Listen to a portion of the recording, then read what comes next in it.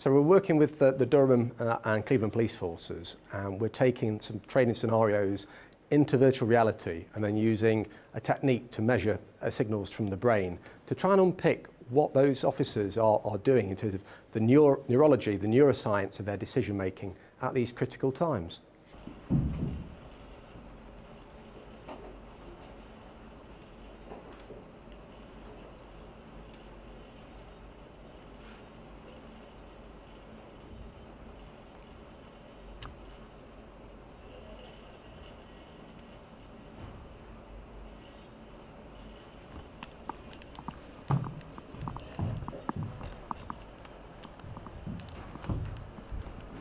We would like to improve police training. We would like to support the police in improving their training and helping them understand how decisions are being made by the police officers in stressful situations.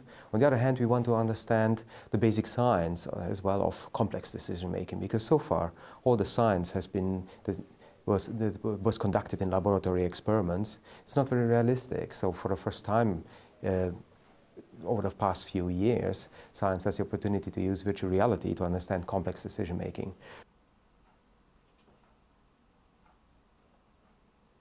So with the police, we're doing it in very confrontational, very stressful scenarios, to shoot or not to shoot, to use lethal force or not.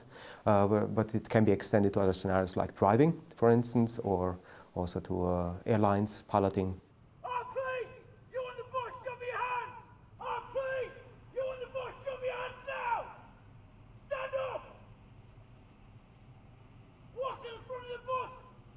Keep your hands where we can see them!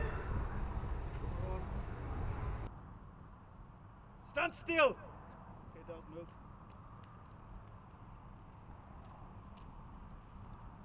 Walk towards me!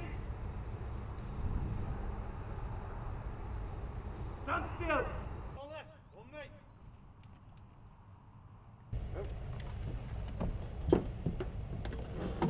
Up to the left, on me!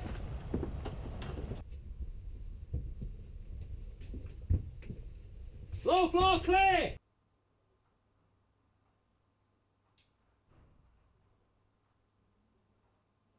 Answer me like you did before, it'll actually look better.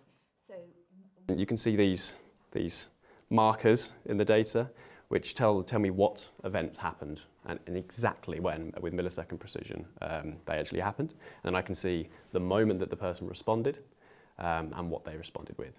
So it doesn't look like it here, but I can see that's a number 8, and that means that they saw somebody with a knife, and that's a number 2, which means they grabbed a taser. Yep, so they're markers that have been sent from the software which displayed the stimuli and recorded the response of the participant. We're looking for specific brain signatures that we know from previous research, from other groups from past decades, that have been related to decision making, which is related to low frequencies of brain activity, specifically called theta activity, with a specific signature which is over the frontal part of the head. It's a frontal medial theta.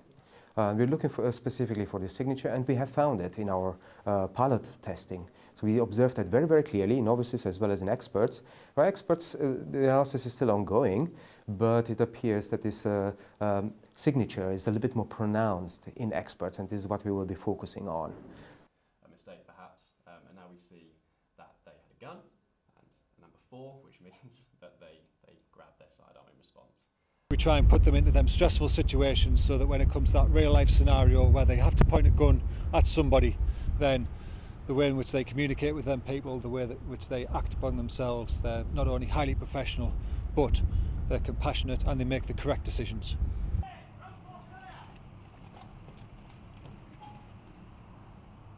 I want you to go down to your knees, do it now. Okay, I want you to lie face first on the floor, arms spread out to your side. Palms up, cross your ankles. Do not move, do you understand?